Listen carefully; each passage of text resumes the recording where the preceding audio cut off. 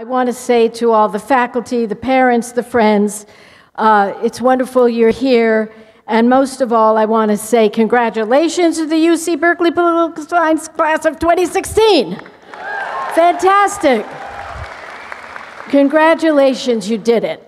No more late nights at Doe or Moffitt libraries. No more last-minute cramming for your last poli-sci final. It's over, folks, no more. Today, you can finally celebrate. But right now, there's only one thing standing between you and your hard-earned diploma, and that's me. So I get it, and despite being a United States Senator, I promise you not to filibuster. Because this is your day. You earned it. You studied, yes? Let's do a little bit of the, yeah. You focused. Yes. You learned. Yes. You worked. Yes. And you managed to do all that and live your lives. You started relationships. You started relationships and you ended relationships. Somebody's really happy about that breakup. I could tell that. You missed your family, but you enjoyed being away from your family. You ate healthy and you exercised. And, well, that's debatable. But then you squandered all that good work at Top Dog and Kingpin Donuts. You balanced your budget. And on occasion, you busted your budget, right?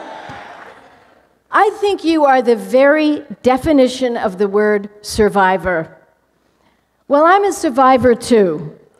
I have survived 40 years in elected office. 40 years in elected office. Yeah. Oh my God. Thank you for supporting me, most of you, to get that done. But like you, I've managed to enjoy living my real life. And a lot of my real life is here today. You were introduced to my son and his family. My husband, Stuart, is here. We're going to celebrate 55 years of marriage very soon. Wow. Of course, when you take time away that I was in all those planes, it's only 25 years, but it's still fabulous. And more than 20 years ago, as the professor stated, I had the honor of speaking to another class of UC Berkeley graduates. Doug was one of those graduates. He got his degree in, and I quote, "the political economy of an industrialized society." That was his degree, the political economy of an industrialized society. Well, my husband and I were very impressed, but we did have one parental concern. Just who exactly cannot wait to hire someone with a degree in the political economy of an industrialized society?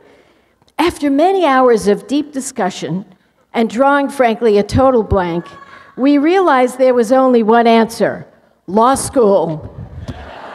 By a show of hands, how many of you are thinking about going to law school? Show of hands. You can be proud. Higher. How many of you are thinking about careers in public service, maybe working for a state senator, a member of Congress? Well, I hope you do, because we could use you in public service, which as a career I can attest to is fascinating, frustrating, and at times extremely rewarding. I decided to write about it over the past 3 years. I'm excited to tell you that my memoir will be released at the end of the month. It's called The Art of Tough, and I have the battle scars to prove it. And I can tell you that you'll have to learn to be tough in your life, regardless of your career choice. Now, people are going to try to dissuade you from your dreams. People will try to scare you into silence and onto the sidelines. People will try to make you doubt your resolve, even doubt yourself. But if you master the art of tough, you will win the day. Now, let me be clear. The art of tough doesn't mean being a bully or being obnoxious. We've seen some of that in politics, haven't we? What it means is being smart, doing the right thing, not being afraid to step up, even when you are called every name in the book. And I have been, and I could attest to it. For example, one day I woke up and I heard on the radio someone say this about me. Please do not applaud after I tell you what they said. They said, I trust you. They said, Barbara Boxer is a great candidate for the Democratic Party, female and learning disabled. Okay? That's what they said about me. Someone else wrote this. Barbara Boxer is quite possibly the biggest doofus ever to enter the Senate chambers. And you would not believe what they said about me when I spoke out against the Iraq War. Some even called for my resignation. When I was one of the few standing up for gay marriage, and when I stood alone protesting the impossibly long lines during the 2004 election in Ohio, one senator speaking on the Senate floor said this. He said, Barbara Boxer is driving herself further toward the political fringe with the long grass already tickling her knees. Well, I'm happy to tell you that guy lost his race the next time, and I got elected. That was good. That was good. But here's the thing. When you are attacked for something you deeply believe in, you need to wear those attacks as a badge of honor. If you know that you're doing the right thing, you simply have to do it. Now, when I was a kid, there were no women in politics to speak of. But as I grew older, I saw things in the world that made no sense to me, just like you see things in the world that make no sense to you. And perhaps that is why you chose this major, to change things for the better. I saw a war that made no sense to me, the Vietnam War. I saw racism that made no sense to me. The great baseball player, Jackie Robinson, being booed and attacked because of his skin color. I saw women being treated less than equal and having no say over their reproductive health care. I saw all these things happening, and I knew I had to take a risk, and I hope you are ready to take a risk too. Are you? Are you ready to do that? Now, you know it's an election year, you can't miss it, and you hear those cynical voices, people who say there's no difference between the candidates. Well, you're political science majors, and you're graduates now, and you know better. You know because you have a sense of history. If people in the 60s had said, why bother voting, we would never have passed landmark laws like the Civil Rights Act and the Voting Rights Act. If people had sat out the election 8 years ago, we never would have elected the first African-American president in our nation's history. Well, yes. This year, every issue is at stake. Women's rights, civil rights, voting rights, income inequality, the environment, our country's security, all is at stake. So we need your energy and your voice in this debate. When you hear a presidential candidate say 11 million immigrants should be deported, or that we should ban Muslims from entering the country, if you disagree with that, you need to speak up and speak out with a clear voice. When you hear someone say that climate change is a hoax, you need to speak up with a clear voice if you disagree.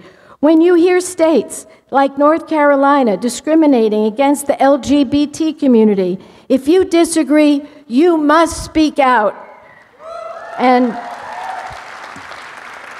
when you hear people say, oh, there's no student loan crisis, you know they're wrong. You must speak out if you disagree. I could go on, but you don't want me to, so I'll skip to the next part of my speech. You have a college degree from one of the greatest universities in the country. You know how to think, you know how to write, you know how to speak. In short, every single one of you, you now have the tools to be a leader. You have no excuses to shrink from what you know is right. And I know you're aware you did not get here alone, and so One more time, let's hear it for your family and friends who are out here cheering you on. And let's hear it for your professors who are out here cheering you on. So now I'm about to get to the two words everyone loves to hear a senator say.